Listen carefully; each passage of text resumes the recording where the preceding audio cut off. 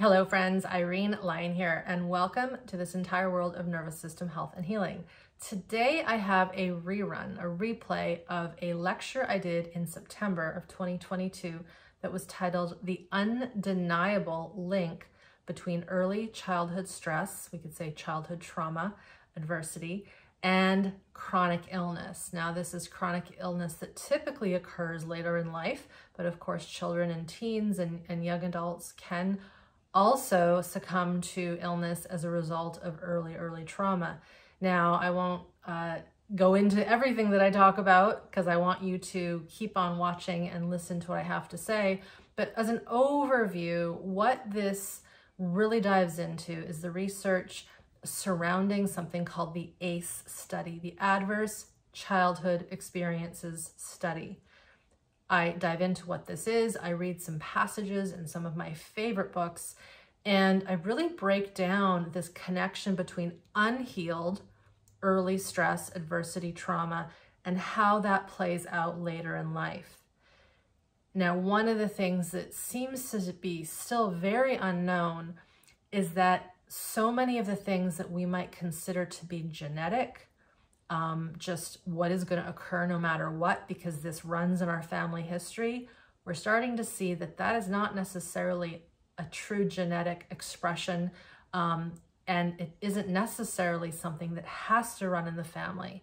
But as you'll learn in this talk, we model, or we see our family systems, and we shift and change to fit in, to stay safe in these family systems. And this is how we see generations of families that have the same illness, the same sicknesses, for example. And so I dive into why that is not necessarily what has to happen.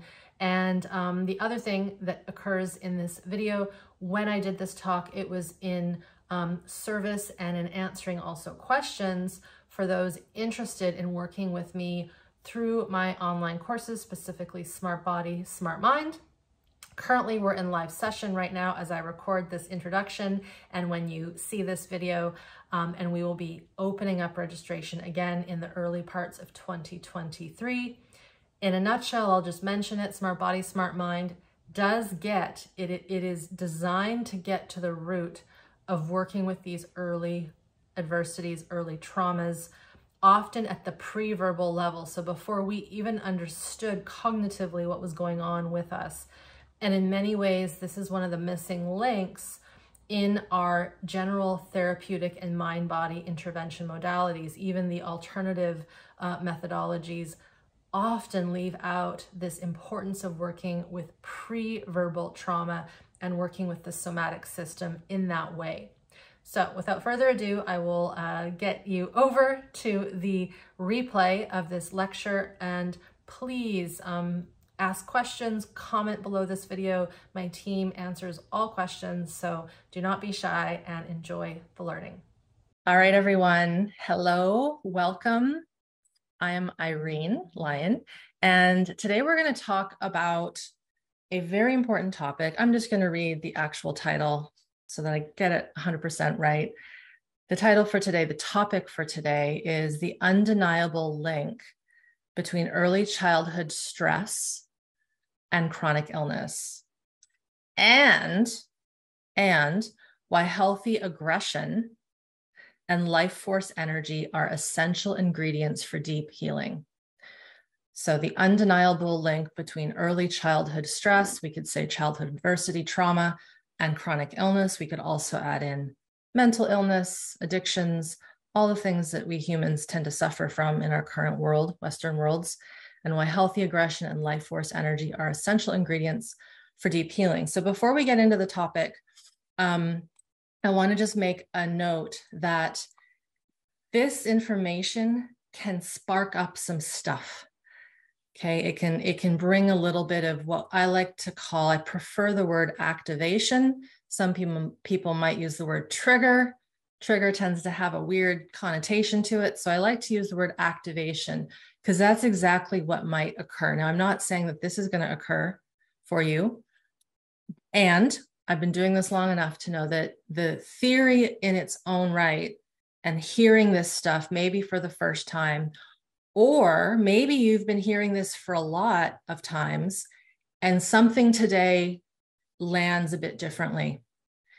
We can start to sense old survival patterns popping up as we hear this stuff through our brain and we process it through our body. I tend to teach in a manner that tends to connect that a little bit more. I'm not sure why, but that's just what occurs.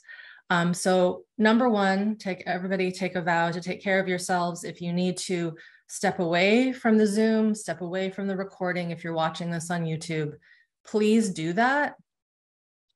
I'm really pausing with that one because it's not useful to override and push and push and push through. The recording will be here. You can listen to it afterwards.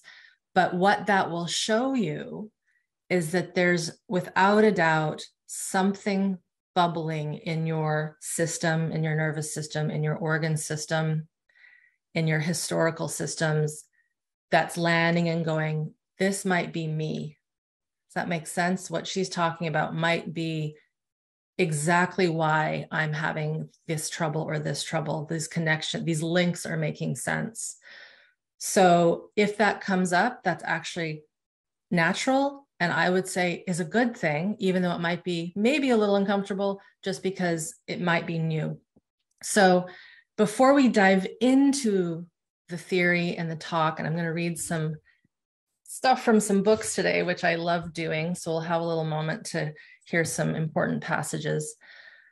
Take a second to do what I would call the basics of nervous system health. And for those of you super new to me, this might be completely, what is she talking about? So I'm going to walk you through some of them as a way for you to stay connected to the here and now if you're feeling a little bit of stuff popping up. So these are in no order of importance, but the first one I'm going to get you to connect to is the space that you're sitting on. For most of us, it might be a chair. It might be a kitchen chair. It might be a stool. It might be a couch, a sofa, a Chesterfield, all the words we might use to denote a comfy, big couch chair. So just feel, sense that contact of your body with this space under you. And if anything, just how there's this gravity, there's this pressure, and that the thing you're on is supporting your body. It's allowing you to stay upright. And of course, your brain and nervous system is keeping you upright, but it's giving you that support. So that would be like number one, connecting with this environment from that tactile felt sense. The next thing might be to notice the world around you. So this idea of connecting with the external world. And I know it's tempting when there's a screen to keep your eyes locked on the screen, but if it's okay and if it feels all right, to let the eyes, let your focus, as I am right now, come away from the screen to see a little out there. And to really let the head and the neck and the curiosity and your senses come into that external world. Or it might be that you let it come a little bit towards you. Why that's important, we'll get into through this talk. But if we think about stress and traumas and things that are scary, one of the things that can happen to us is we disconnect. Maybe from our body, often from the world around us. So we want to kind of reestablish, I'm here now. Here's my seat. Here's my home. There's the tree. Maybe there's my furry friend. Here's my things. Could even be as simple as, here's my hands. And with that, I might get you to even feel these hands of yours and just connect with them. It's possible that you're someone that has a mind-body practice where you connect and be with your body throughout the day. It could be a yoga practice or a movement practice. Could be a practice of art or journaling, but to just bring your hands together and feel that touch And to feel that touch with a sense of interest, not so much a sense of strain or trying to do anything with them, but just to feel even the temperature. And as you sense these hands of yours, can you continue to sense this ground under you, this connection? Did you lose connection with that ground when you went to focus on the hands? Maybe, maybe not. These are skills of awareness that we have built into us, but they get, we could say, robbed out of our system when we are distracted with the survival stress and the traumas that are in our system. Another thing is to notice our breath, to not change our breath so much, but to notice that it's there. And as you bring some attention to your breath, see what it's doing. And I might guide you just for a moment to actually not change it, but to feel, is it shallow? Is it open and wide? Is it mainly in the belly or is it mainly in the chest? And can you just have kind of a look into it and to sense it? There's so much that teaches us in this world that we want to, some people will say, take a deep breath to calm down. When you get to know me really well, you'll know and learn that this is not the best thing when we're feeling a little activated, because perhaps the breath is needing to tell us something. But sometimes when we try to force the breath, it actually can backfire and get tighter. And so rather than changing the breath, to just notice it. And as you notice that breath, also bringing your focus back to that environment around us, around you. So this has been a very quick dive into some of the basics. Another basic that's more of an idea and a concept is to follow impulse. What that means is if you're feeling a need to squirm a bit in your seat, then let that happen. If you're feeling a need to stand up and yawn, let that happen. If you're feeling a need to have a sip of water, let that happen. If you're having a need to close your eyes and rest your eyes to just come internal, let that happen. If you're feeling a need to let tears out as you hear things today, let that happen. And stay connected to the self and the body. If you're feeling a need to go to the toilet, to the bathroom, and you're holding it in because you don't want to miss anything, go and do that and come on back. The recording is happening, right? So all these things are in service of some of these basics I call of nervous system health. And many of these basics, as I mentioned, we don't have immediate access to when our system is filled with what we would call survival stress. So if you can, use these as we go through this talk, and I might remind you of some of them as we go through, and take them with you, practice them. These form really the basis of I would say, the ABCs when I'm teaching my students in my courses. And I will talk a little bit about the courses that I run, and one right now is under registration until Monday. It's called Smart Body, Smart Mind. So I will do questions around that after the fact.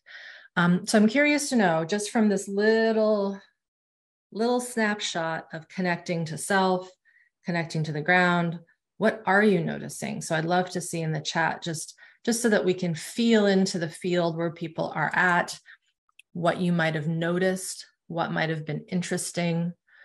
Someone said shallow breath. That's possible. Yes, it's very common that shallow breath is happening for many of us. It's a challenge to stay connected. Yeah.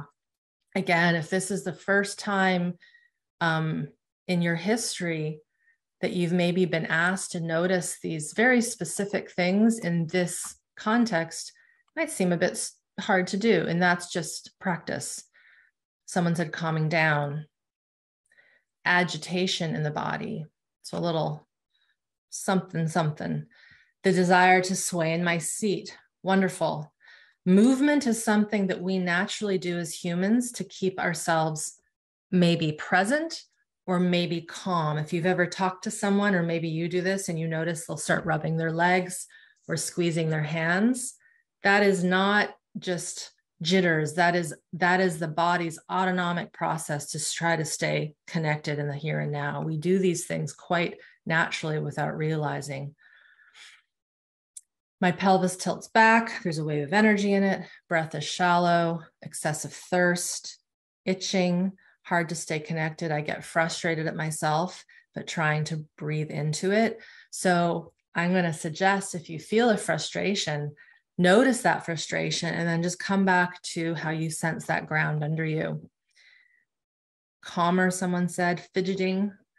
Someone had a widening in their chest, a relaxation, some yawns. Yeah, some of you might have felt that there's a bit of a parasympathetic ease come in with a yawn. Someone said their heart was racing a little bit. So these are all little things to notice.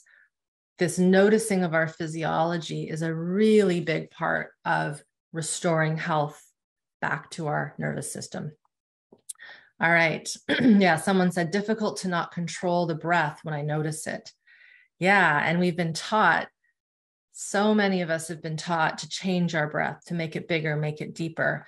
And we want to see how we can notice it, because our breathing, our autonomic physiology, it will do what it wants to do when we give it the space to do so. All right, so thank you for all of you who played with that and really brought that into your attention and awareness. I do have notes so that I stay on track today.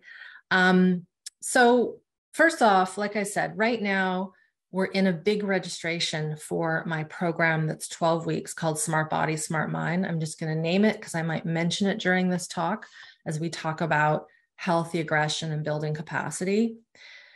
And in essence, what Smart Body, Smart Mind is doing, this is a program we've been running for about 7 years now. This is the 12th time this September that we will be doing it live with participants and alumni. It's all about teaching you, the person, how to become your own medicine, how to gain more regulation back into your system, how to gain more capacity, somatic capacity, nervous system capacity, how to track and sense sensations in the body, which are pivotal to healing any kind of stored trauma and stress. We're teaching you how to reconnect with the environment. We're also teaching you high-level education, and I'll get into some of that today. So all these things play a part in this really unique course. It is on the foundations of 3 main methodologies. I'm just going to name them for those of you who may know them. One is the work of somatic experiencing, which is Peter Levine's work. One is the work of Kathy Kane, who is also a colleague of Peter's and mine. We're all colleagues. Her work is somatic practice.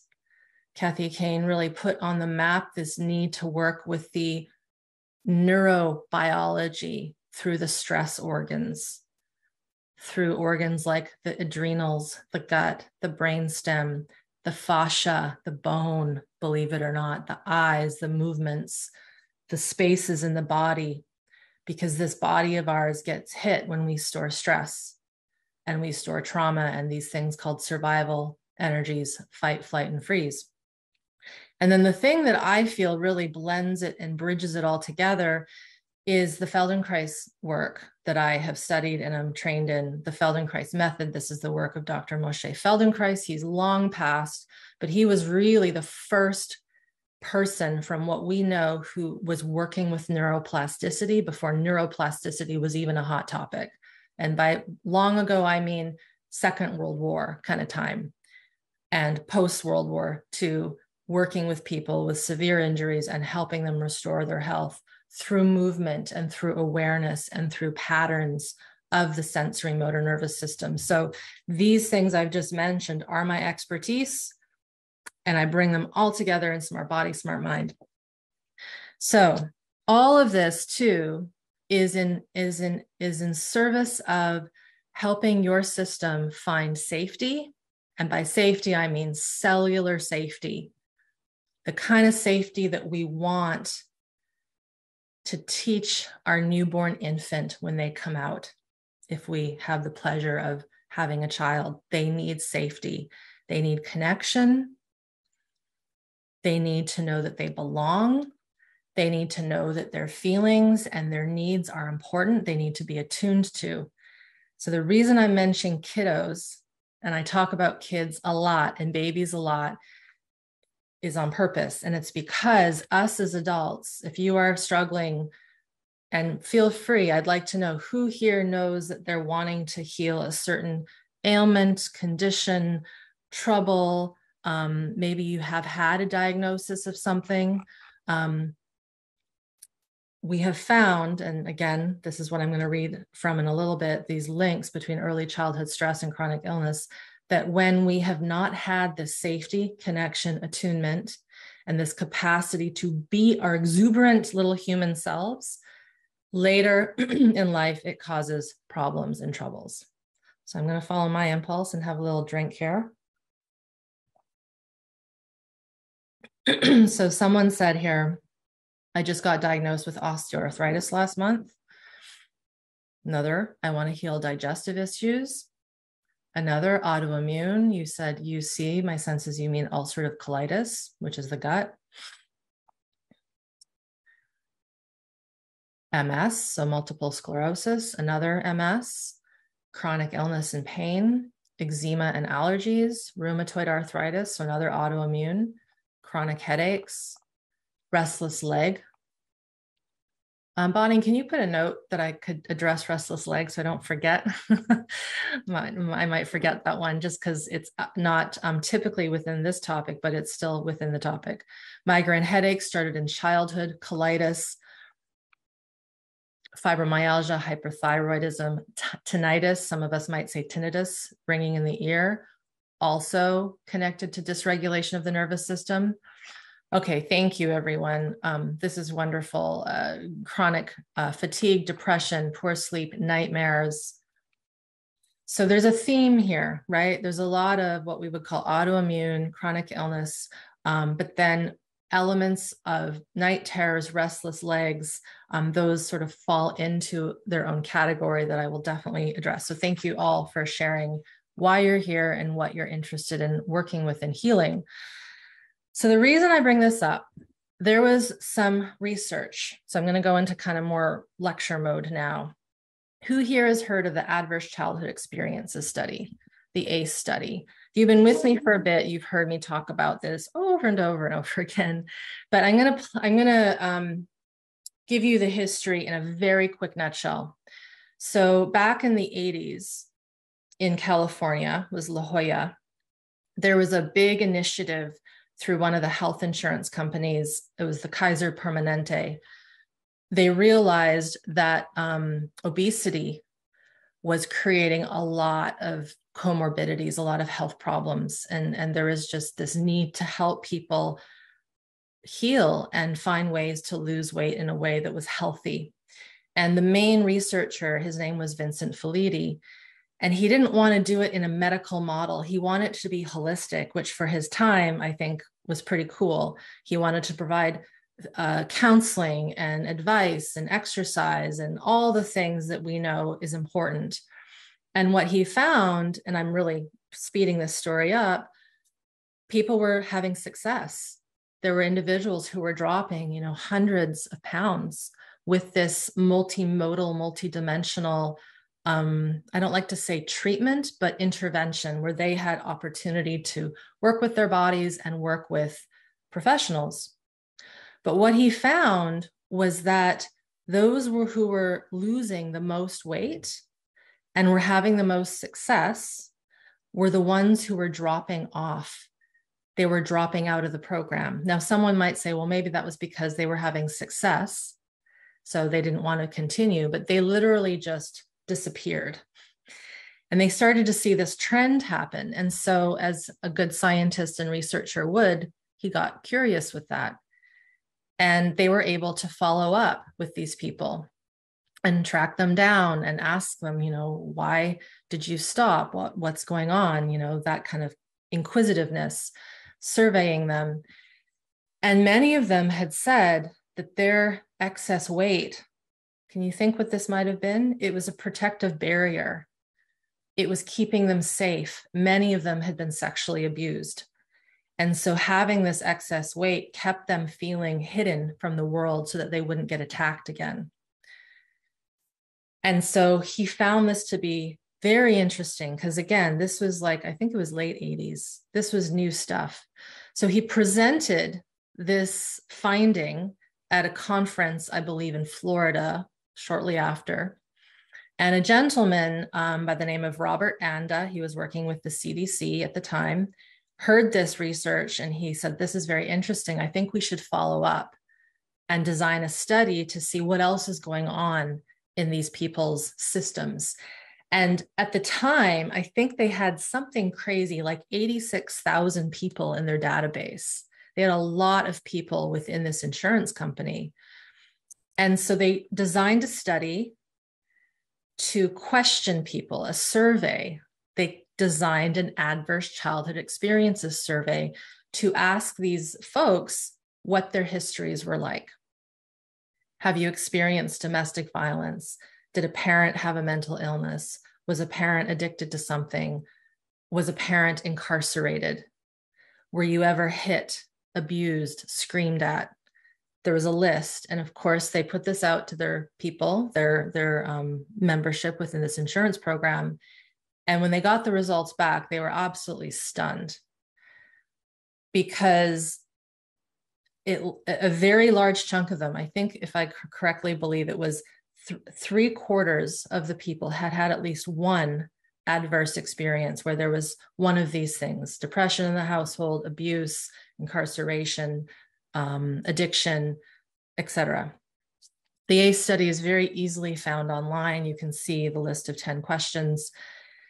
And they went, wow, there are a lot of adults here who were in very, very chronically unsafe homes growing up. And then they compared that with illness, the illnesses that they had. And statistics is not my forte. These guys are good with statistics. They started to study the connections and the correlations. And what they found was that the more ACEs, so the more adverse childhood experiences you had, it connected with that much more chronic illness, that much more troubles with your body, with the heart, with the immune system. Osteoarthritis, someone mentioned, was a huge one within these people. Addiction, cancers, MS, Alzheimer's, depression.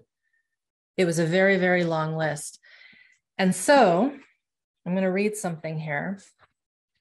I have to hold a little far away from my eyes. Forgot my glasses again today. So this is from the book, The Body Keeps the Score. And this is a book written by Bessel van der Kolk. It is a heavy duty book. I actually don't recommend this book when you're new on this journey because I've found that people can get quite activated learning and reading from this. It really is more so meant for mental health professionals, doctors, etc. So just, I'm going to put that little disclaimer there. But this is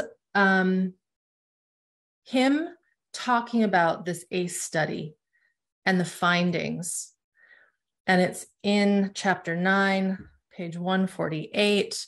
And the subtitle is Child Abuse, Our Nation's Largest Health Problem. So this is Bessel talking about Robert Anda, who was the CDC researcher who said to Felitti, who was doing these studies in California, we need to study this. And so this is him responding to seeing the results. The first time I heard Robert Anda present the results of the ACE study, he could not hold back the tears. In his career at the CDC, he had previously worked in several major risk areas, including tobacco research and cardiovascular health. But when the ACE study data started to appear on his computer screen, he realized that they had stumbled upon the gravest and most costly public health issue in the United States, child abuse. I've got shivers right now. He had calculated that its overall cost exceeded those of cancer and heart disease, and that eradicating child abuse in America would reduce the overall rate of depression by more than half, alcoholism by 2/3, and suicide, IV drug use, domestic violence by 3/4. It would also have a dramatic effect on workplace performance and vastly decrease the need for incarceration.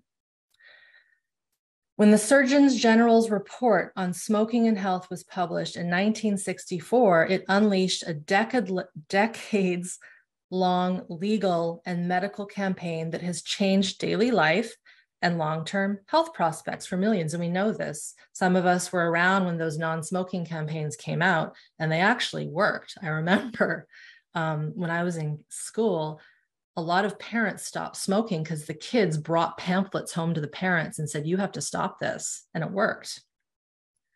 Little side view there, side note. The number of American smokers fell from 42% of adults in 1965 to 19% in 2010. And it's estimated that nearly 800,000 deaths from lung cancer were prevented between 1975 and 2000 from this initiative.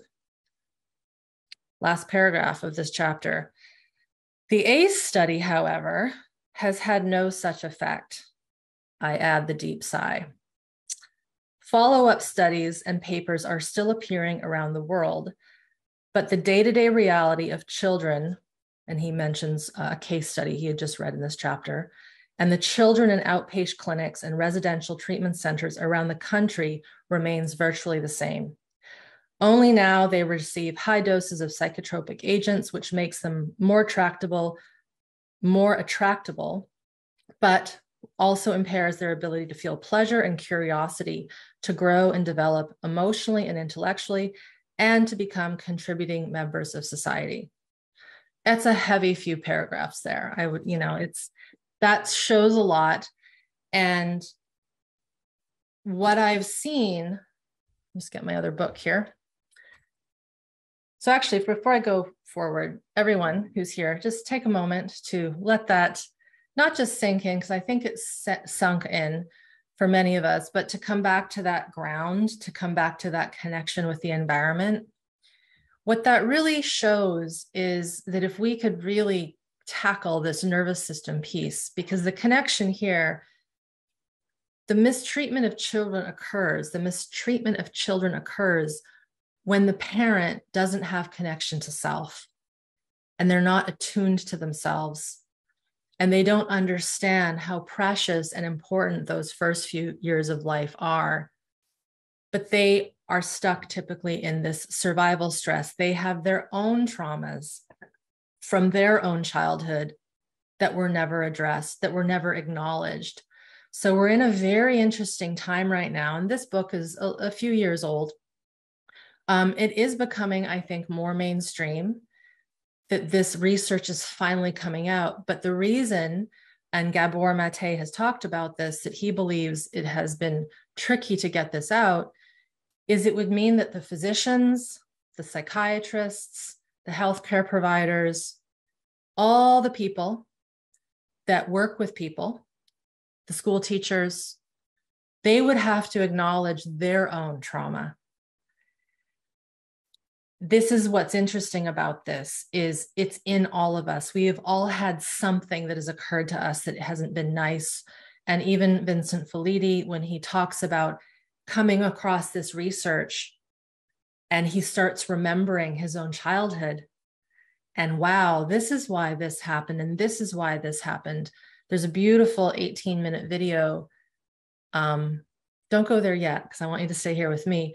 But it's called A Tribute to Vincent Felitti. We'll pop it in the YouTube show more after this so that you can find it. It's A Tribute to Vincent Felitti. It's a video of him talking about his findings. And he said it's tough because it means that everybody has to wake up to this, not just the person seeking out the healing and the work. So I wanted to read that because it was a very important part of that book, showing the significance of this stored traumatic stress that causes the abuse, and then the cycle continues. Someone said, how did we become so unaware? So many things, right? We've created industry, we've westernized and medicalized the birth process. Big pharma is a big portion of it, but really we've been in this world of disconnecting with our bodies from the start of the domestication of plants and animals 10,000 years ago. And it really just started to speed up in the last couple thousands of years with the Industrial Revolution and all those sorts of pieces. So it's a very big piece. Gabor, even right now, some of you know of Gabor Mate, I think. He's a pretty prominent physician and author. He lives here in the same hometown of Vancouver that I do. I've had the pleasure of being in lectures with him. And his new book, I think, is going to help push this understanding forward. It's called The Myth of Normal. And a lot of what he talks about, my sense in that book, are these topics of how we've normalized telling little ones to be quiet and to not feel their sensations. And this bleeds out into their lives. So I'm going to shift gears a little bit to just teach a little bit of nervous system physiology for those of you that are new here. And I'm going to do a crash course. It's going to be quick, but in a nutshell, our nervous systems, our autonomic nervous system, it is governing everything in our body. We have a central nervous system that's our brain and our spinal cord. Then we have this peripheral nervous system that comes out of the brain and the spinal cord. The peripheral nervous system has a few things to it. One branch is called sensory motor. This is my handy example. I always show you when I teach this. I have these cups of liquid. I can feel the weight and I know how much muscle I have to bring in. And you can even play this now with me for an experiment if you have something near you that you can pick up. I can feel that this isn't scalding hot anymore, so I can feel it. I'm sensing, and there's a sensory motor reaction, interaction, and this is part of my peripheral nervous system. The movement of our body is really important when healing the nervous system, so I want to make note of that. So sensory motor is part of our peripheral. The other part of our peripheral nervous system is our autonomic nervous system. That has two functions, three if we really break it down. One is our entire internal processes, digestion, immune system, temperature regulation, heart rate, blood pressure, all the things. If we shiver, that's because of our autonomic nervous system. If we sweat because we're too hot, autonomic nervous system. This autonomic nervous system is also responsible for our survival responses, fight, flight, and freeze. Fight, flight, and freeze. Fight is, as it sounds, protection, fighting off something that isn't good for us. Flight, I can't fight. I gotta flee, get out of here, get the heck out of Dodge, as we might say. Freeze. If we can't fight and we can't flee, the default then in the autonomic nervous system is to shut down. We need these, right? We need these. I want you to have these responses if danger comes your way. But what happens in the human system, and I think this is just a result of our very intellectual brain that can override things. This human brain of ours and society and culture and conditioning, it traps the fight, flight, freeze in us. We don't let it out. We don't express it. And a big part of that connects to how we were taught when we were little, this early childhood adversity. So if we did not have an environment that was nurturing and connective and safe and allowed us to express, and when we hurt and had an owie, we were allowed to say so and cry, or when we were frustrated, our parents allowed us to show that frustration as opposed to punishing us for being frustrated about something that we can't figure out. All these things that we tend to do in our society slowly over time builds a little person to have, I'm going to use my most full cup here, tons of survival stress inside. Fight, flight, and then a big clamp like a pressure cooker, right, of freeze.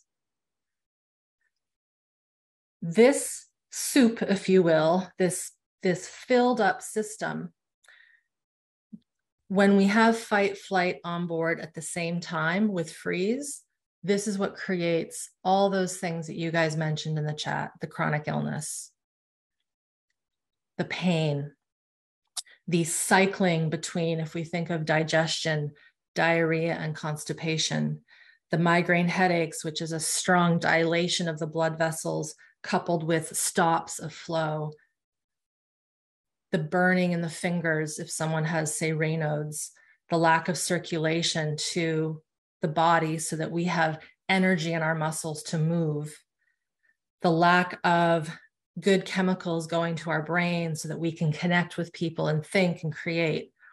The other thing with the autonomic nervous system is it also governs our ability to socially engage. If I smile, or I frown, you might see my face and you're like, what is Irene doing? Right? If I make funny faces, you'll pick up on that, I hope. And maybe you laugh, maybe you don't. Maybe I say, hey, look over there. There might be an instant, right? This ability to orient and to connect with what another person is saying and doing is also part of our autonomic nervous system that is our social engagement system. This is where that vagus nerve comes in. A lot of us have heard of the vagus nerve. It's getting very popular. It's a portion of our parasympathetic nervous system. It governs our digestion, our rest digest, but it also is responsible for freeze. So the vagus nerve also has a branch that puts us into freeze. So it has a branch that rests, digests, and repairs, a branch that freezes, and then a branch that socially engages. It's quite complex. I did a lecture yesterday on biohacking and why biohacking the nervous system for health and healing ain't the best bet to do, because it's more than just stimulating a nerve. It's how the whole system relates to that nerve in relation to the environment, to yourself, people, history, etc. So this idea of fight, flight, freeze, staying both on at the same time.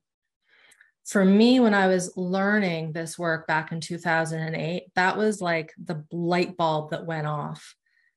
I saw the lecture that I was being taught. We were explained when there's this cycling of high sympathetic and high parasympathetic shutdown. This is when the system breaks down. This is what creates these troubles. So I'm going to read another page from this book called Scared Sick. And this is not as well known, but I actually would say this is the better book to read than The Body Keeps the Score. Sorry, Bessel, but it's a little more palatable. It's a much more paced. Scared Sick, The Role of Childhood Trauma in Adult Disease. It's by Robin Carr Morse. Very easy to find that. Let me just see the page here. So this is her actually quoting someone else. She's quoting a gentleman, another medical doctor by the name of Robert Scare. He is less well known, which is unfortunate because his book Trauma Spectrum is one of my favorite books on these topics. So she's paraphrasing something that he has said regarding these chronic illnesses. So I'm going to read this, and then we'll get into a few more pieces about these connections, and then we'll get into healthy aggression. So again, this is talking of what Robert Scare found in his practices working with folks with these chronic conditions that many of you are living with and want to heal. So Scare uses a neurobiological concept of kindling. Now, this is a fancy word in our somatic world, but what is kindling for those of you that make fires? It's small pieces of wood and it gets the ignition going fast, right? You need kindling to start something. So it's like fast burning fuel. So Scare uses a neurological concept of kindling to explain how homeostasis is derailed by strong exposures to trauma. In common usage, kindling is the wood that easily ignites larger pieces of wood. In Scare's paradigm, kindling is a process in the brain, and I'm also going to add the nervous system, whereby pathways that have been sensitized by stress can spontaneously ignite without further stimulation. This is where we might have a chronic pain response that kind of kindles. It starts with the tiniest little thing. Those of you who have ever had migraine headaches, you know how those start typically, yeah? What happens? Let me know. I'm gonna bring you guys into this passage a bit. There might be a feeling of pain that's subtle. There might be an aura. There might be this feeling of something feels tense. And then before you know it, there's a snowball and your head is super sore with intensity. If we really start to feel our sensations and our pain cycles, they can be tracked back to something that we didn't pay attention to earlier that day, or earlier that week. We ignored a stress sign. And then the kindling, the body says, no mas, we're going to keep this going so that you pay attention, right? This is also why Gabor Mate's book, When the Body Says No, is such an appropriate title. The body is saying, no, you're not listening to me. So I'm going to give you a problem so that you have to listen to me. That was a little sidebar there. So sensitized neurons take on lives of their own, spontaneously stimulating neighboring neurons with no outside event triggering the activity. So that's one passage I wanted to read, because some of you might be wondering, how does chronic pain work? How come one day I'm like this and then the next day I'm debilitated? So I'm going to make you guys connect these in your own brains. It's that fight, flight, and freeze. So there might be a system in your body where you're actually in a bit of a shutdown. You're not feeling the pain. And the system is still filled with stress, but it's on this side of shutdown. And then something triggers the body, and then the activation happens, the fight flight happens. It stimulates the nervous system to basically go into more of a threat mode. And then the system cycles back and forth between these fight, flight, and freeze responses, which is then what triggers these symptoms, these syndromal responses like a migraine headache, like IBS, etc. So I'm going to read another little passage here. Scare defines diseases of trauma as those that uniquely reflect the seesaw cycling of both divisions of the autonomic nervous system. So just as we were saying, both the adrenaline-driven sympathetic division that stimulates the heart and raises the blood pressure, and the cortisol-driven parasympathetic division that returns the body to rest and digest are involved in the strangely cycling symptoms of trauma. The unregulated or dysregulated oscillation of the process is the hallmark of trauma-related disease. Now, the one thing that he didn't have in this book, because we didn't understand it back then, is what Stephen Porges put on the map, who was the founder of the polyvagal theory. I think some of you have heard of the polyvagal theory. We now know that the parasympathetic, as I mentioned a second ago, is not just rest digest, it's also shutdown. So it's more the cycling between shutdown and adrenalized sympathetic fight flight. Okay, so again, more from Scare. The symptoms of trauma are bimodal. You have flashbacks, panic, anxiety attacks, terror, and you have dissociation. Does this ring a bell for anyone? Which is the numbing out and avoidance, retreat, and depression. That's been the conundrum of the whole diagnosis of PTSD. You have symptoms that are both arousal-based and fear-based. Any therapist will tell you that if you kick off a traumatic memory, the person becomes panicky, goes into suddenly dissociative state. As I look at the so-called psychosomatic syndromes of my patients that nobody understands, they all have parasympathetic shutdown and sympathetic fight-flight dominant states. Fibromyalgia, chronic fatigue, irritable bowel, GERDs, which is reflux, all characterized by a cycling of autonomic dysregulation. A little bit more. Scare has particular sympathy for sufferers of fibromyalgia and chronic fatigue syndrome. A neurologist with 30 years of experience, this is Scare, in trauma and rehabilitative medicine. Scare says that these patients have been poorly understood, poorly treated, and often dismissed as hypochondriacs. It is common, he says, for practitioners of Western medicine, with the exception of rheumatologists who specialize in these syndromes, to view these patients as suffering psychosomatic illness. And he has that in brackets or quotes. The symptoms hard to measure objectively, and hard to remediate include diffuse skeletal pain, points of tenderness across the body, morning stiffness, daytime fatigue, and interrupted sleep. Those that have fibromyalgia experience many fluctuating symptoms of autonomic dysregulation, including numbness, tingling, hypervigilance, emotional instability, dizziness, and cognitive impairment. SCARE believes the fibromyalgia reflects pre-verbal trauma. This is that early trauma piece that is difficult to document. The muscle pain, he notes, is probably the result of tightening muscles during REM sleep, in which the patient is reenacting the traumatic event. SCARE believes the irritability, fatigue, and emotional and cognitive impairment of experienced by fibromyalgia sufferers are due to the subsequent loss of restorative sleep from the interruption of the REM cycle. That was a big portion. I know that was a lot, but that paragraph, that page sums up what is occurring when the fight, flight, and freeze are on at the same time. As he mentioned, the disruption in sleep. So when we are living, so this is a very important other piece to remember or to learn, when we are living in fight, flight, freeze, the true rest digest of the parasympathetic, what do you think is happening to it? Because it's still wired in us, but it's just not happening. The gear isn't coming on board. I think of the parasympathetic like a gearbox in a standard car. You've got the engine, but you have these different gears.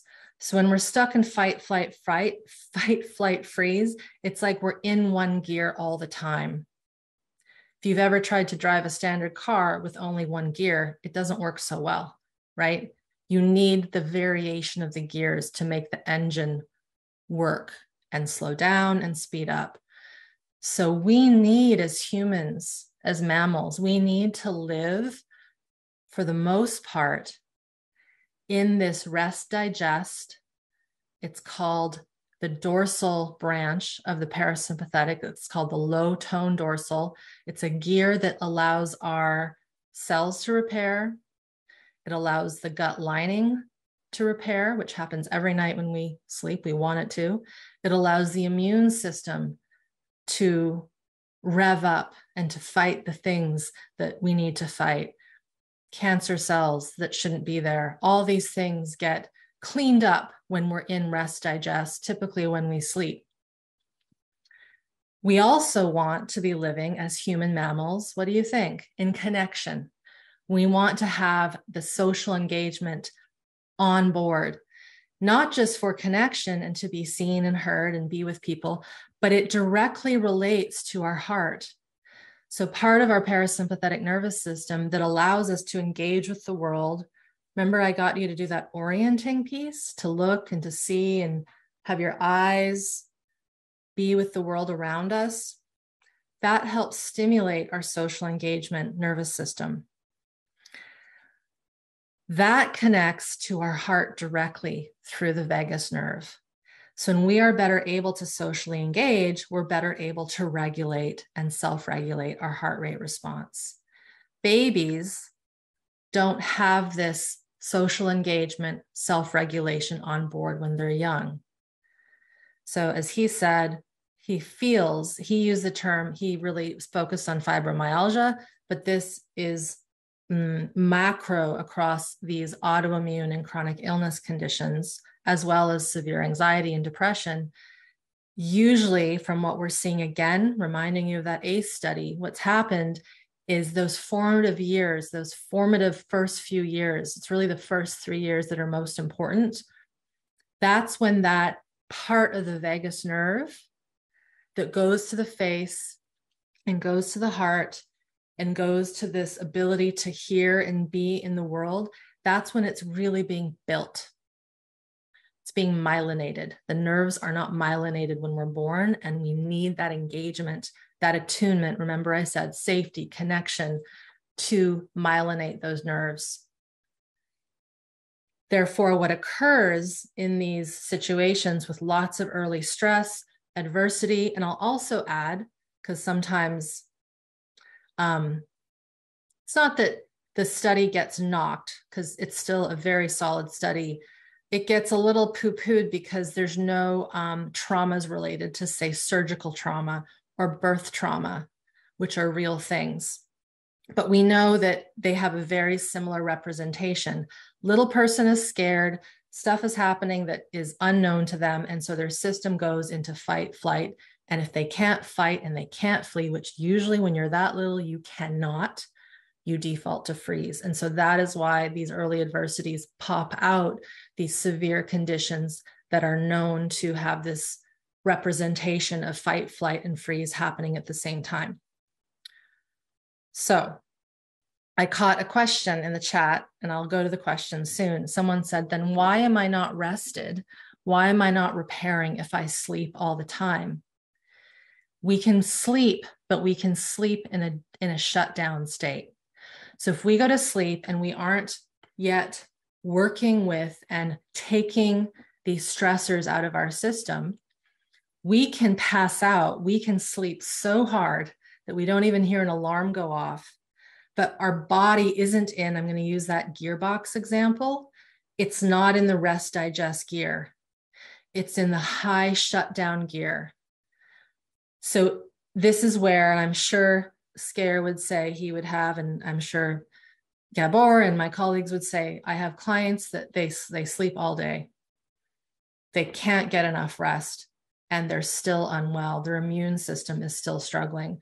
And it's because the immune system isn't getting that healthy rest digest gear, which is also responsible via that parasympathetic. So that is an answer to that question. So I'm just going to look at my notes and then I'm going to head into the questions here. And I'll encourage everyone to reconnect. Have you lost connection with that ground under you? Have you found yourself either really engaged or a little disengaged, maybe a little pissed off? This can bring up a little bit of aggravation, these sorts of things. Someone asked, what are some things to consider to heal and recover? I will get into that. I will definitely get into that. I'm going to read another quote. This is something that I found through one of Gabor's books, and it's going to go very beautifully with me speaking about how we heal this stuff. And this is him actually quoting another person by the name of Hans Seeley, who's long passed. He was like the person who really put the autonomic nervous system and homeostasis on the map back in the day. So what he said is that awareness, so inevitably a big part of what we do when we teach you and when one starts to relearn how to regulate their nervous system, there needs to be awareness built in the body. And so Seeley says, awareness also means learning what the signs of stress are in our own bodies, how our bodies telegraph us when our minds have missed the cues. This is really important. I'm going to say it again. How our bodies telegraph us, how they give us information when our mind, when our cognition have missed the cues. In both human and animal studies, it has been observed that the physiological stress response is a more accurate gauge of the organism's real experience rather than the conscious awareness or observed behavior. So this is the paradox of the human condition. We might not think that we're stressed. We might think that we're fine, that there's nothing going on. But inside our body, it's screaming at us and we're not connected to it. And that is by our upbringing, typically. Again, if we were the kiddo that had parents, and it doesn't have to be abuse, by the way. This is actually, in some ways, I think, more common, is we're expressing ourselves and we're being told to behave. You have to sit still. You can't dance in the morning. That's for dance practice. You can't create that doesn't look like anything. You're not coloring in the lines. I'm going to be little things that we say to kids that really harm them, right? Their emotions, their sadness, their anger. So the internal body is what we need to learn how to listen to. And part of relearning how to listen to our internal body is starting to understand, first of all, we have a body that we want to listen to. And remember how I said at the very beginning, this idea of following your impulses, following what your body needs. If you do anything after today, whether you continue with me or not, see how you can continue to follow your impulses. Can you really start to listen to when you're hungry, when you're thirsty, when you're tired, when you need a break from something, when you feel an urge to do something that just doesn't make a lot of sense, but something's telling you, I think I need to try this today, or I need to walk this path differently today. Listening to that, we would call it gut instinct. That is coming from our body. And it can take, for some of us, some time to recultivate that. So awareness is a very big piece that we want to cultivate and build. So I mentioned restless leg. So I'm just going to address that because this is something that a lot of people struggle with. Restless leg. So sometimes it might be a deficiency in minerals, but I know from doing this enough times that people will say, my minerals are good. I've supplemented with magnesium because that's what I was told to do. And I'm still having that agitation in my legs. Remember fight, flight? So imagine you're a little kid. I'm going to put a little example, and you are, you do not like your home life. Your parents are crazy. Your siblings are crazy. You're being forced to eat your dinner and you don't want to. You know that you are not being treated well, but as a little person, you cannot cognitively understand what's going on in your body. And so the desire is to what? Maybe to fight. And some kids will be violent with their parents, and it's usually because they're not being attuned to, but they might try to flee, but they can't. Right? You can't usually, as a 5-year-old, 6-year-old, 10-year-old, even run away. Some might try, but it doesn't work very well. You're dependent on that family system. So you are storing fight and flight because you're not fleeing. And so the system goes into freeze. What's interesting, you grow up, you're an adult, and a thing that can often occur is some of you, many of you, you might be in a very safe environment. You might have a lovely spouse, a partner. You actually have, food in the fridge, shelter, things are actually good. A common thing occurs when we get all of our ducks in a row and we have all these basic needs met, is our system doesn't have to be in shutdown as much anymore. Things are a little safe. Then someone's like, oh, I'm having anxiety all of a sudden. When I go to bed, my legs are wanting, like there's just this restlessness in them. I don't understand it. And I'm putting this example in to give you a bigger picture that is your system coming out of fight, flight. Or with restless leg, the system is feeling that desire to run. Now, in those moments when restless leg is coming up, that's where you want to tune in and feel and actually let the legs be restless. That's why I said, if you need to fidget in your chair, please, please do that, because there's something in the system needing to be released. So restless leg is typically in our work, in the somatic work, a sign of fight, flight that needs to exit the building, exit your body. And typically you want to move that through movement. Now, sometimes a person might not even be able to tune into those running responses. And again, that's this part of building our awareness. Can you start to be like, oh, wow, that's that energy in the legs that Irene was talking about, rather than lay there in bed and try to breathe it out, stand up and see if the body wants to move to get that energy out. Okay, I'm going to go into some of the questions here. And I'm going to talk about anger very, very shortly. So someone said here, is your program, Smart Body, Smart Mind, manageable for people who work and have a dysregulated nervous system? 100%. This is exactly what this program is built for. So I understand some of you are brand new to me. I was in private practice for a long time, working with people with everything that was mentioned above, all the various syndromes and anxieties and such, dysregulation. It was very clear that while one-on-one work was good with me, in that moment, a person needed a lot more learning. They needed to learn the theory way more in depth than what we're getting right now. A person needed homework. they needed to come back to the things that they never got when they were little with their primary caregiver. So while in this program, I don't call it reparenting or inner child work, I really call it growing capacity to be with the body in the way that your system probably wanted to have it when you were little, that attunement. The following the impulse concept is me teaching you and saying, I need you to attune to your body and give it what it needs, because it's possible it doesn't know how to not only reach out and get it, but know that it even needs food, know that it even needs hydration, that it needs sun, air, all these things.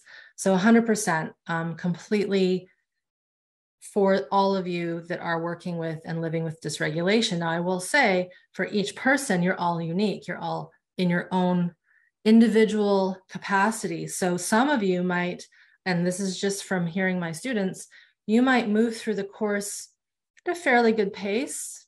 And for some, you might spend the first month just working on the first week's work. And that's 100% cool and good, because you need to grow your capacity in your own pace. Now, I mentioned a second ago, the, what was it? This ability to express, right? To fight, to flee. One of the hallmarks, and if I could say, like, this is sort of, I don't like to say there's a goal, but one of the goals in growing more capacity and in growing more regulation is to be comfortable and to welcome our anger responses, our healthy aggression. Now, it's not something that we do on day one. I don't say in the first week, okay, we're all going to growl and pretend we're animals and get a baseball bat out and hit things. It's not like that. We wait until we get into about week 7-ish to start to work with healthy aggression impulses through sound, through movement, and through intention. And the reason why we wait is because the anger energy and the healthy aggression energy, the life force energy, it has a lot of energy. It's big, right? Think about the lion roaring and the animal protecting its young, the mother protecting its young. There's a lot of an energy, and it's never this thought, right? An animal in the wild isn't going to sit there and go, there's a wolf trying to get my baby cubs. Should I lash out? Maybe I should. I don't know, maybe. They don't do that, right? Immediate anger, immediate fight. And so for us humans, because we're human, we have the human brain, but we also have the mammalian physiology. But for most of us, we were not taught from a young age how to cultivate and express this life force energy. If anything, it was squashed. It was depressed. Depression is connected to this squashing of life force energy and healthy aggression. It's super important to understand. And again, we're starting to see that the thoughts of what causes depression are really being debunked. It's not a chemical imbalance. It is what's happening in the physiology and how we've suppressed these emotions. So we want to build up capacity in the body to feel the little things, the little stressors, the little sensations, the little niggles, so that we're building up more and more of the language of our body sensation, so that when the system is ready to release the big stored angers and the hurts and the griefs and the harms, it's like, I got this. I have the capacity and I don't have to think, is this okay? You know in your system, this is okay and I need to get this out. So healthy aggression is a very, very big part of restoring health to many of the chronic conditions that you guys named, the chronic conditions named in these books, really in many ways, the human condition of what we would call mental illness, chronic illness, addiction, etc. So that is a little bit about healthy aggression that I wanted to share. I'm going to go into the questions here. Someone asked, was it really osteoarthritis that was linked to the ACEs? Yes, it was. And it was also rheumatoid arthritis, both. how do we inform parents about these teachings without them hearing or interpreting this as them being bad parents? That's a great question. Well, in the learnings I've done with my teachers who specifically and exclusively work with parents, bad isn't the best word, but there is an element that a parent must take on, which is, I did something wrong. I made a mistake. There has to be an owning up to, and again, my teacher, Stephen Terrell, who co-teached with Kathy, and they wrote the book, Nurturing Resilience together. He has said, yep, you screwed up. You made a mistake. And now let's move on. And you have to heal and grieve what has occurred. You have to heal and grieve that you let your babies cry themselves to sleep, that you smacked them, that you forced them to do a sport that they didn't want to do, that you gave them love when they had good grades, but when they didn't, you punished them and disengaged from them. You have to come to terms with that was wrong. And I think what has occurred in a lot of the, I'm not sure where it's come from, but this notion of we have to keep everything PC and everyone has to feel good. Sometimes we have to say to even our kids, that's wrong. You're not supposed to do that, right? This is healthy shame. I'm going to be talking with my husband with another lecture like this on Saturday on parenting and the importance of healthy shame, which for those of you who had toxic, horrific, terrible, abusive shame might seem, you might be getting really like, that's impossible. There's no such thing as healthy shame. Yes, there is. This is another thing that we get into in Smart Body, Smart Mind, is learning the differences between the two and how to start working with the toxic shame that is stored within the physiology. So we inform parents by informing them about their nervous systems first. It always has to be the parent that understands how this works and their system first. I've never seen a situation where someone has brought a kid to me and the parent isn't interested and it works out. I wish it were true, but the parents have to understand this for themselves first, because believe it or not, when the parent or the caregiver or whomever gets this on board and they start to see this little being as a little being with a nervous system, but also human expression, it gets pretty easy to be with them. I'm thinking of a story. I was going to mention this story. Now this is the perfect time to. I did do a video on this a while ago, but my husband and I were in Rome quite a few years ago. We were traveling through the ancient cities, the Colosseum, Palatine Hill. It was a long day and it was hot. And we were with a specific tour company, and there was maybe 30 people in the group. And there was a family with a top, he was about 5 years old. His name was Levi. I still remember it because they kept shouting his name because he was misbehaving. Poor little Levi did not want to be touring the Roman Colosseum that day, but he was with his grandparents and his parents.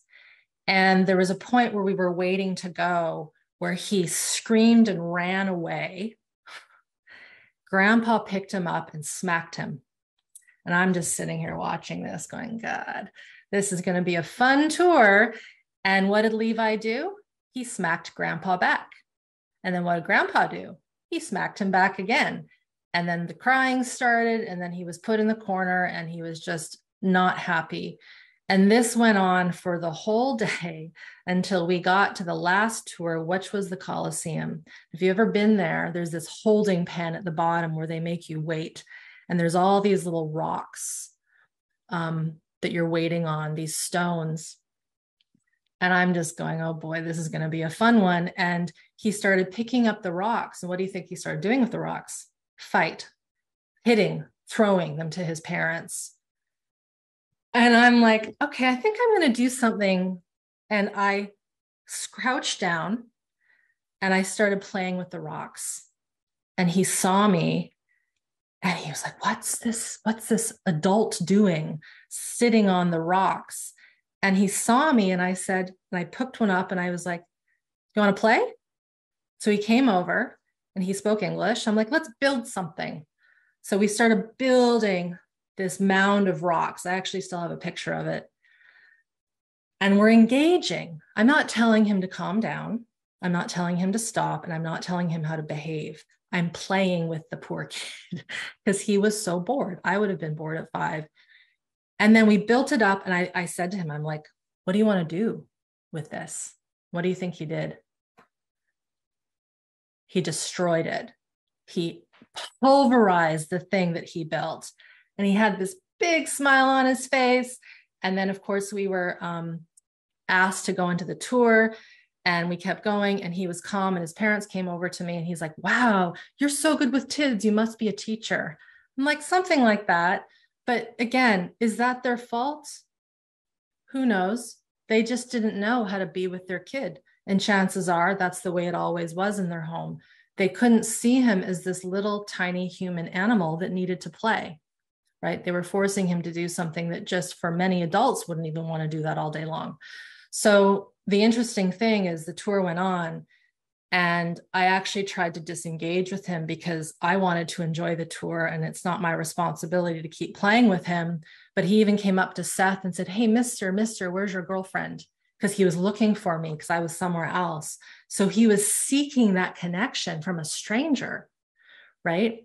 So I share that because for those of us that never had that connection, as adults, in our own adult way, part of this healing is connecting to some of that curiosity. And you might find yourself wanting to play or wanting to be silly, or all of a sudden your speech goes off and you can't talk properly. This stuff happens as we start to rewire this stuff, right?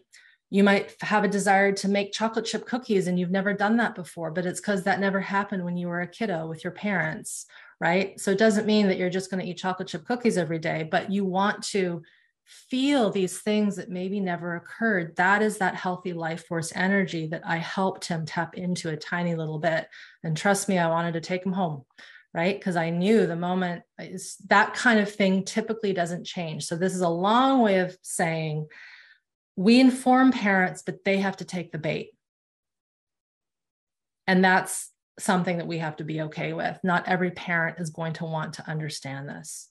And that also comes with a bit of a grief as well to us. Okay, next question. How do concussions interplay into the autonomic nervous system? So it's interesting you mentioned this question. Tomorrow I'll be doing a talk with 2 of my alum, and one of them, Amanda, had a very significant brain injury from a car accident years ago. And we're going to talk about how working with me through my programs helped her. And she had worked with, she said, 70 practitioners she worked with. And it was 6 months into doing Smart Body, Smart Mind that she was able to get out of her wheelchair. And that was because she was taking the survival stress out of her system from that car accident, and maybe even from, and she said so, her life before that was filled with dysregulation. So having worked with people that have suffered from concussion and whiplash, what I've seen is typically, because people will say concussions can take forever to heal. That might be true if the brain injury is really bad. But from what I've seen, if it's a milder concussion, when we can work with the person's survival physiology and get them to grow their capacity and not focus so much on the concussion, it literally lets off the steam in the entire physiology. And then remember what I said about rest, digest, and that parasympathetic going into that gear? It then allows the system to heal and to repair the cells. And my hunch is with a lot of folks who have had big shock traumas, concussions, impact trauma, their system isn't healing quickly or as quick as it could be because the rest of the system is still struggling with survival stress. So that's how those things play in. Question: why do tortured artists, musicians, writers, etc., seem to have so much creative energy and produce amazing creations? The more traumatized they are, it seems, the more their work is revered as genius and profound. How can this be when so many of us are not able to do that? Isn't that a great question? So if you think of the artists and musicians and actors that we've known who have been prodigies, do they last very long? Uh-uh. I don't know about the art world, but I know in the musical world, um, there's a lot of folks that don't make it past into their earlier years, or sorry, later years. That creative energy is often being driven through survival. And Stephen King's a great example. If you read his memoir, he had some significant trauma growing up that was medical. Oh my God. It was horrible what happened to him when he was a kid. And it actually explains, someone mentioned night terrors.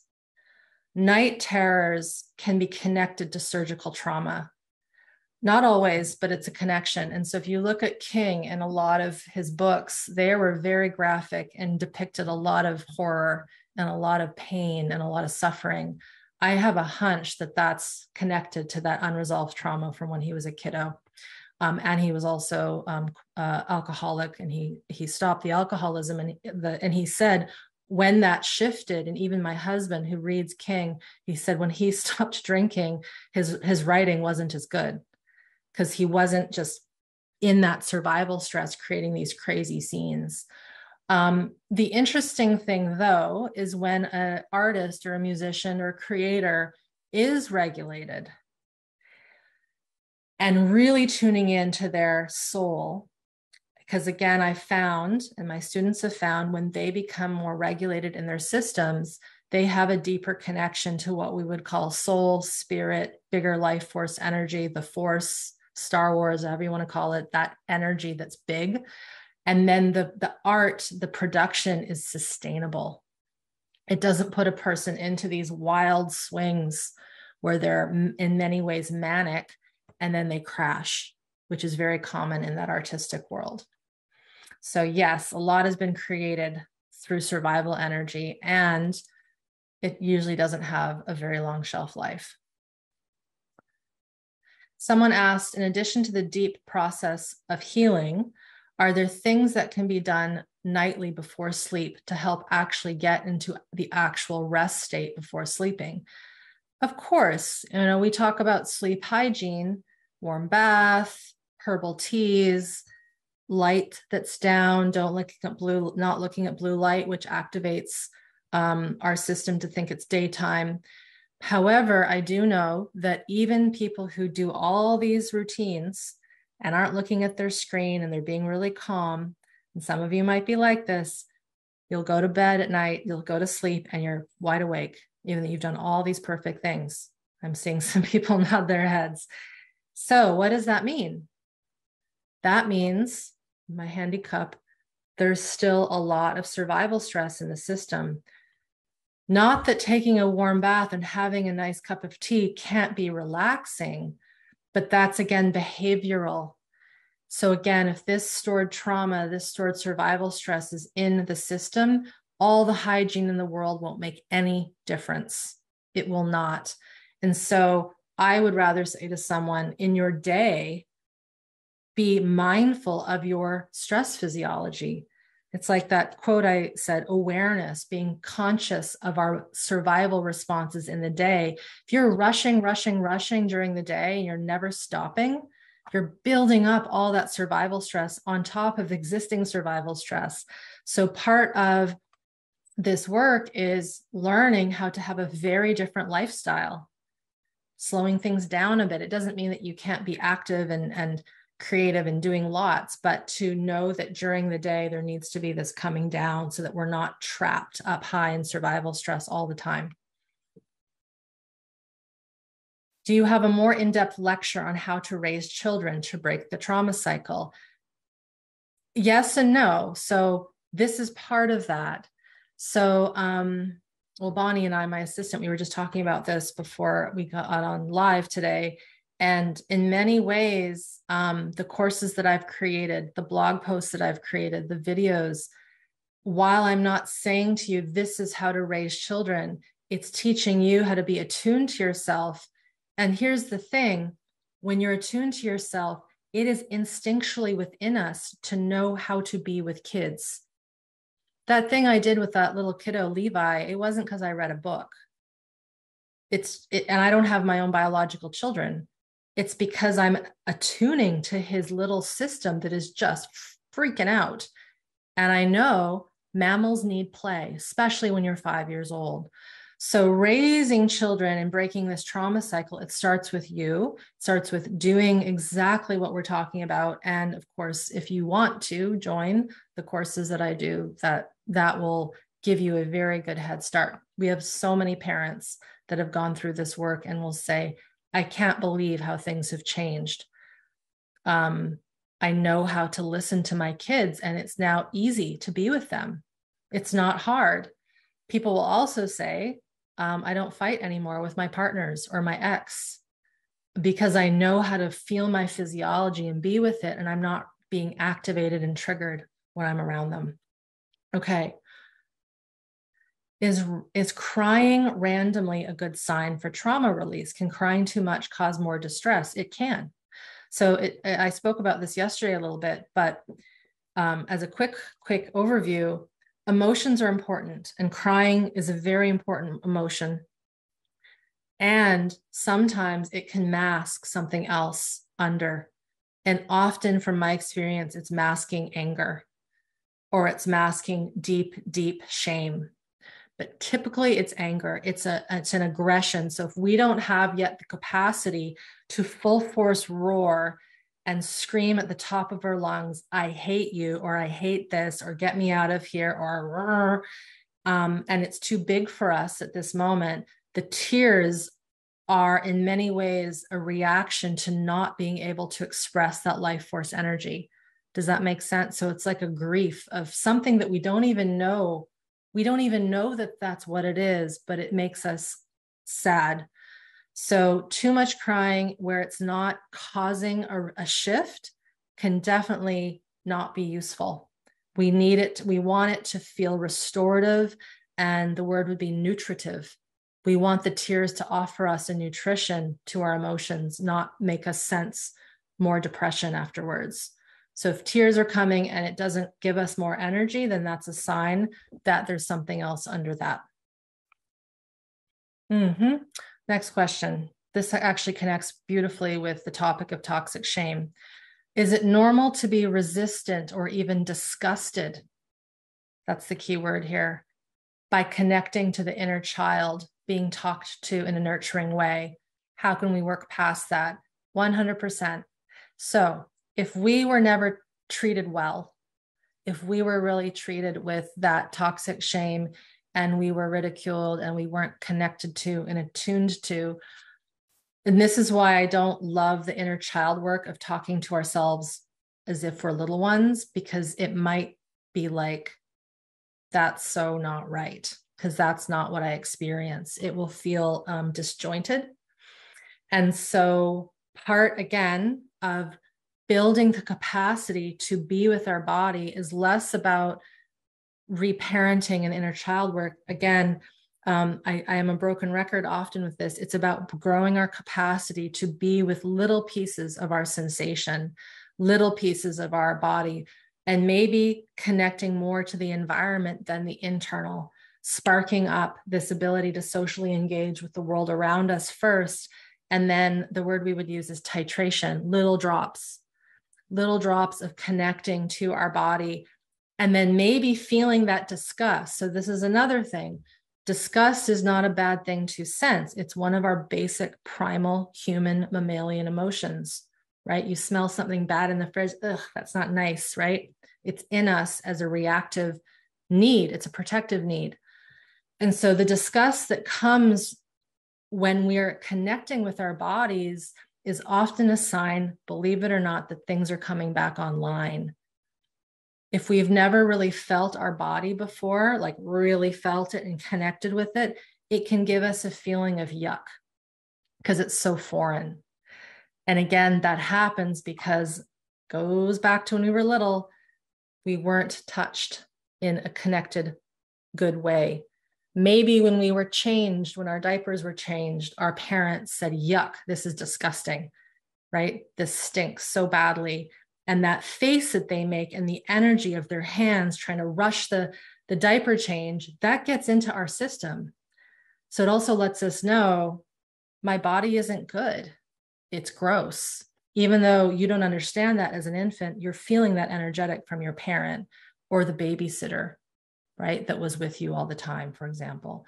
So it's something that shifts. Trust me when I say the disgust is something that shifts, but we have to grow the capacity to actually feel that disgust and work with it. Next question. If one has an alcoholic and heavy smoker as a mom, so if there's an alcoholic heavy smoker of a mother, why is it that one child will grow up and have MS while the other siblings do not? So it's an interesting question, right? It can be a few things. So I'm going to make an assumption. Maybe these siblings are still alive, and maybe they haven't yet expressed the survival physiology. That could be one thing. The other thing, I've seen this in siblings who were brought up in abusive households.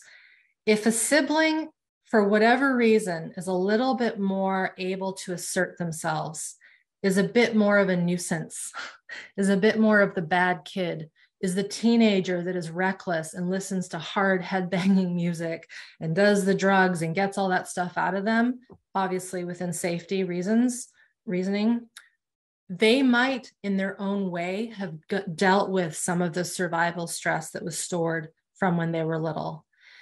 Often, and this connects what Gabor Mate has really found in his research and in his book, When the Body Says No, those that end up and have these neurodegenerative conditions like MS, ALS, they were the good kid. They were the one that cleaned the house so that mom wouldn't have to work. They were the ones that never showed any emotional distress because they were the one that had it all together. And, sibling over there is the crazy one because they're being a nuisance and they're talking back. And that's not good. So I'm going to be good. And I've worked with people like this who were the good kid, and then their pain and their troubles in their 20s is just off the charts. And they're like, how come my siblings are fine? I said, well, and then I'll ask them the question and it lines up with this. So sometimes it can be that the kids that were a bit more belligerent, actually, it was a protective response, believe it or not, to get that stuff out. And then the good girl, the good boy are the ones that are holding all that emotion in. How is resistance dealt with in Smart Body, Smart Mind? I find this to be a big impediment that can be difficult to get by. You just accept that it's going to happen. There's even a pre-game video that is part of the pre-program learning that is all about resistance. And the interesting thing with resistance is, again, we name at the top of the course, you might be terrified through some of this. I don't expect you to go in with cheery, like, this is going to be great. We're working with old stuff that is very, very hard and very, very activating and might be of the abusive nature. And we've been storing it for some of us 60, 70 years. That's a lot. So I say in humor in some ways, but also in all honesty, expect to be a little on edge. Expect to be like, I don't know if I want to go do that today, but then just a little pushing can be okay. A little bit of okay, let's just try 5 minutes. And then sometimes the resistance is a sign of healthy aggression coming up. And often I'll say, where is that in your body? Our moderators will help you find, like, maybe that resistance is healthy aggression. Maybe it's a boundary that has nothing to do with the course, but is part of your system finally asserting itself, but in the wrong way or in the wrong time, right? So it'll happen. And it's part of the process. And then the key is, how can we continue to come back to the basics? When you're feeling that resistance, are you connected with your body? And 9 times out of 10, a person will be in their old patterns that wants to keep them, quote unquote, safe, but it's actually not safe. So again, humans they like to know what's going to happen. We like predictability. And so this is a huge shift. If we've been predictable in how our symptoms are, and you're here thinking, oh, wow, there's all these people that have shown that they've shifted out of these symptoms and conditions, there will be a part of us that might be saying, I can't do that, right? And that's a part of resistance. That's a part of your system wanting to stay in that old pattern of dysregulation. And so breaking out of it, it's something that you work with constantly, continually. Someone asks, any suggestions on getting your significant other on the same page as you know how far, as far as how to raise your child when he is very much about being tough and not crying. So I'll rephrase that again. How do you get your significant other, your partner, your spouse to get on the same page when you're raising a child and you have two very different ideologies? You have to work on it. It might be couples counseling.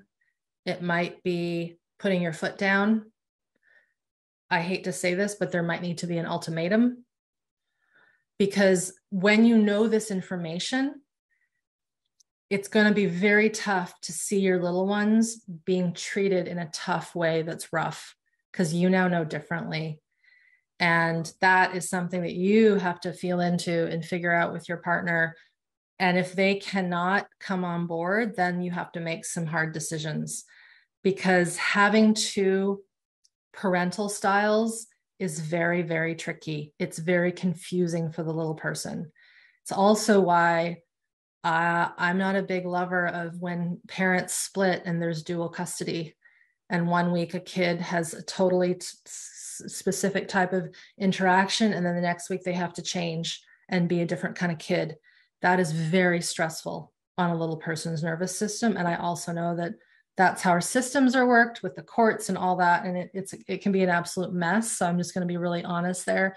You have to do some soul work to be like, is this going to work in the long run, especially if your kids are really little? What if you had a traumatic birth? Is that also the parent's fault? No. And the thing is fault versus something went wrong. I could sit here and we could figure out ways how that was maybe the fault of the mother, but it's not, right? That seems a little harsh, but if she has not worked with her trauma and her system is tight and closed and shut down, then it's going to be tough to get that baby out. It's going to be tough to have that natural flow. Yes, there's pain. Yes, there's big stuff, but again, a lot of what we're seeing with the difficulties of birth, at least in Western world, a lot of it is connected to the lack of connection that women have with their bodies, and allowing their bodies to emit expression and emotion and follow their impulse for when they are birthing and advocating for themselves. So we don't need to say that it's their fault, but we also want to say, and what can we do after that traumatic birth to help the baby find more regulation? What can we do to help the mother, the father, or whomever is there, work on the shock of that traumatic birth? I have worked with women who went into complete terror and shutdown during emergency C-sections. And I came to the house and the baby was blue because the baby wasn't connecting with the mother and it wouldn't feed. And it wasn't the baby that I had to work with. It was actually the mom I had to work with, because she was still in terror from this experience. And what was holding in her body was the shame of, I needed a C-section and my doula screwed up and all these sorts of things. And I had to get her anger out. And honest to God, it was so interesting. As I worked with the mother and I was holding the baby, the baby started to get color back into its skin. And that night she finally latched. So again, it's not so much fault. It's like, okay, what is going on with the systems of physiology? We need to get this person out of survival stress, because you are not going to be able to connect very well with that infant if you are still in survival stress. This is a reason for so much postpartum depression in mothers. We actually just got a beautiful story from someone about this, which we hope to share soon, around this. And so, yeah, I don't like the word fault, but it could be something didn't go as it should. and we need to fix that. We need to fix the hurt, the harm. Okay, I'm gonna wrap up soon. Let's see here. How is PMS and cramps, so menstrual related pieces, related to the nervous system? So there's two sides to this. There's definitely a side of nervous system dysregulation, as I talked about when I read that passage of the book. High level of sympathetic, high level of freeze, that impacts the viscera, that impacts the flow of exchange of nutrients within the vasculature, going to the uterine wall, going to that entire reproductive area. So if there is this harsh fight, flight, and freeze, it is going to impact that area just as it might impact our bladder, our digestion, etc. So I have heard and know of folks who have regulated their systems, and that has shifted. I also know, as I learn more about this self, as I approach 50, that things change in the female area and hormones change, and you might need to shift things a little bit, dietary, hormonally. And I also believe that sometimes a little extra help from the alternative and even sometimes medical world might be important. I did 2 wonderful interviews with a specialist in hormones. Her name is Kitty. You just go to my site, Irene and Kitty, and they'll come up, Kitty, short for Catalina. She's an expert with the female reproductive system and hormones, because sometimes it is trauma for sure, especially if you know that you've also got migraine headaches with this, your digestion goes off, you've got fatigue. But then sometimes someone will get all that stuff lined up and there'll still be troubles. So I think multidimensional approach is really important. Will SBSM help with the process of creating a sense of self and a sense of identity? 100%. This is a great question for me to end on. So when we have not been given the chance as little ones to express ourselves, think back to that little kiddo in Rome, right? We're having a life that is just riddled with, I want to kill my parents and I want to be a nuisance, but then I have to shut down, because if I don't shut down, I'm going to keep getting hit because I can't express myself. That messes with our ability to create our own identity, who we are, what we like, what we don't like.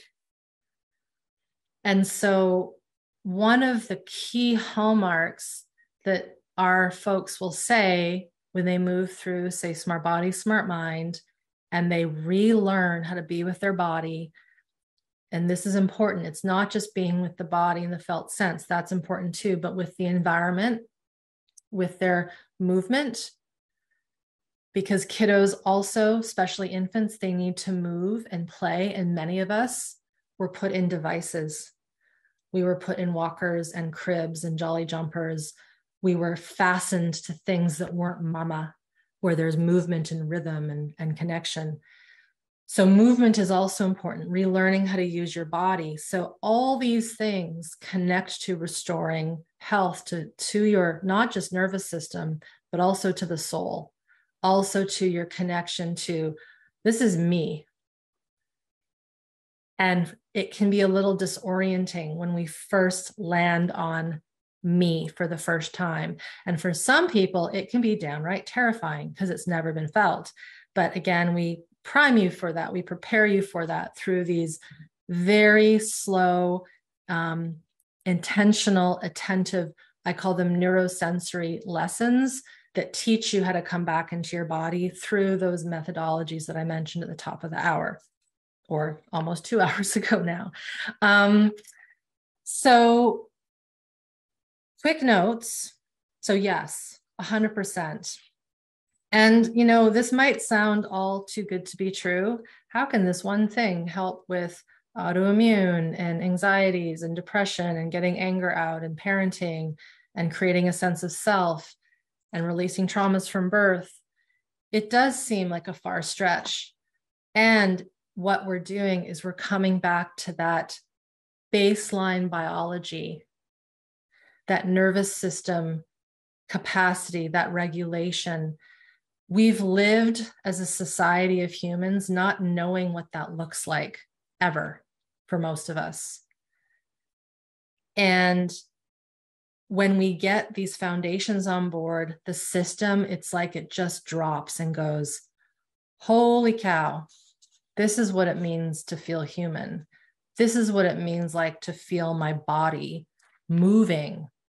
This is what it feels like to actually smell the sky, the clouds. This is what it feels like to be in a warm shower and actually feel my body. This is what it feels like to feed myself and feel the food. This is what it's like to feel safe in my own skin. And it's a process. It's not a quick fix. So I'll be very clear. The work is not to be done like it's a quick fix and a technique. I liken SBSM more with a semester of university, right? Usually they're 3 months. You learn something. You're not just learning education. If you think of science, you're going to the lab, you're experimenting, you're talking with your peers, you're asking for help. So within the program, quick notes, it's experience-based, it's education-based, and there's professional support through the time that we're together live in the course. My colleagues, there's about 10 of them. They're all trained in somatic experiencing. Most of them are trained all in the work of Kathy Kane, the early trauma work, and many of them are trained in some form of somatic movement practice like Feldenkrais, yoga, etc. And these people that are helping me answer and be with you, they had done Smart Body, Smart Mind first. So many of them, I didn't know them until they went through the program and they realized how pivotal it was to not only their own healing, but understanding the work better. And so there's also that kind of support within. Something that people often ask, how do you interact with me live? I do training calls every week, 9 out of the 10 weeks of in-person or online learning, like this on Zoom. I'm teaching, experiential teaching, handouts, all those sorts of things, but everything is recorded, right? So we have people on the other side of the world who are sleeping right now, and they just do the recordings after the fact. There's also Q&A calls with my husband, Seth. He and I will be doing a special lecture on Saturday, all on the ill effects of dysregulated parenting. So he is also a colleague of mine. He's brilliant. He gets this stuff. He and I had very different upbringings. His was abusive and traumatic, mine not so much.